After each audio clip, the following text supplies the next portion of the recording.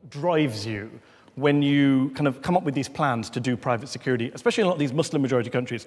Because you yourself have referred to the people your men were fighting in Iraq as barbarians who crawled out of the sewer. You say in your memoir, these were the chanting barbarians American troops had been sent to liberate? Sure. People that think it's okay to drive a car bomb into the middle of a square, into the middle of a marketplace, while to attempt to kill an American, and in doing so, they kill dozens and dozens of civilians, absolutely that's barbaric. Which is true. I think if you refer to terrorists, you call them whatever you want. But you said these were the chanting barbarians American troops had been sent to liberate. You weren't sent to liberate terrorists. Sounds like you're talking about Iraqis.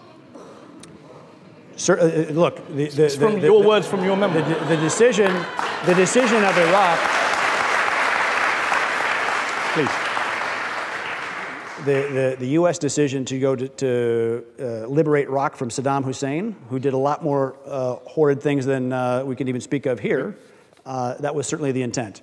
I certainly had no role in that policy decision. A U.S. court of law in December prosecuted one of your men for first-degree murder for killing Ahmed Rubai and his mother at Nisour Square. Yes. And three other, hold on, let me finish. 3 other men were prosecuted for manslaughter. 4 of your men, murder and manslaughter, in not Iraqi courts, U.S. courts. That's right. They prosecuted them 4 times, and they finally got a conviction. The first time he was thrown out for prosecutorial misconduct. Guilty. They found him guilty. No. The first time he was thrown out for prosecutorial misconduct. The second time it was overturned.